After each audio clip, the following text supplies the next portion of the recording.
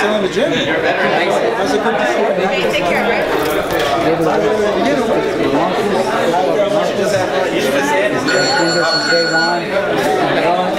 Robert can get you down. You do the same thing I'm doing, right? I'm gonna be dying, right?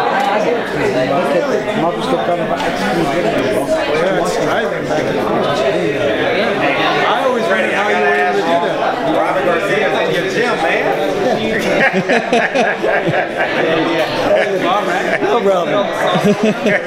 Amir Khan was here last week. Oh, that's right. No, I let him train. Yeah, that's funny. He said, do I have to go upstairs? I said, no, you can sit down. I don't care about stuff like that. I mean, it's just like when our fighters fight each other, we're both very competitive. That's right now we don't have any fights. There's no pressure, there's no tension. But if Manny was fighting Mikey, that could change.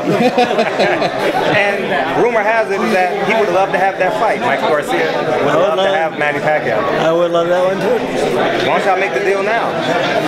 Because I'm not his promoter. You want us to introduce you? He's literally like 5 feet away from you. We can bring him over. It's like, that's Aaron's job, and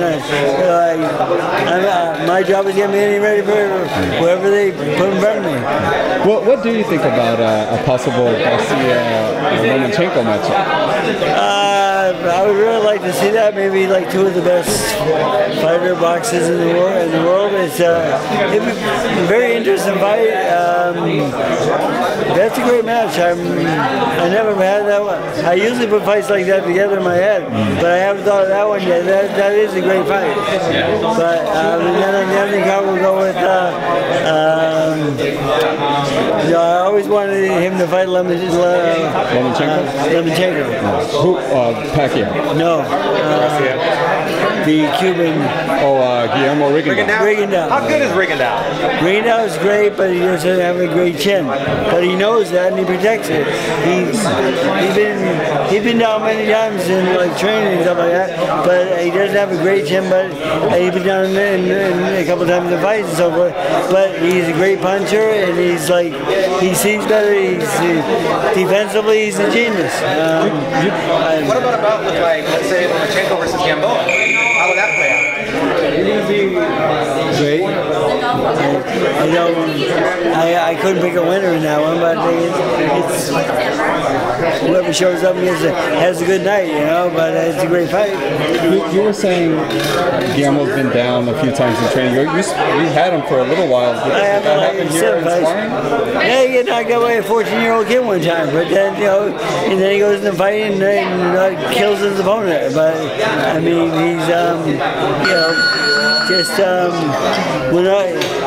I think the best thing is that he's aware that he doesn't have a great chin. That's why his defense is so sound. I mean, he is a great defensive fighter. I mean, he really is.